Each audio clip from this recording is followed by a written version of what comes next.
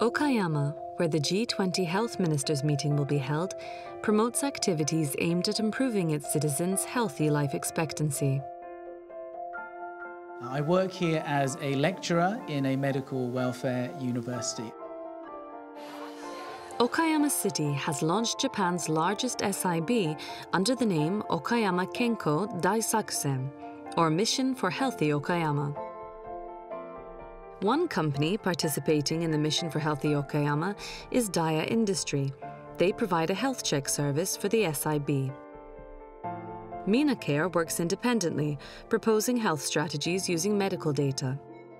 Come to Okayama and find out the secrets that make this place such a healthy place to live.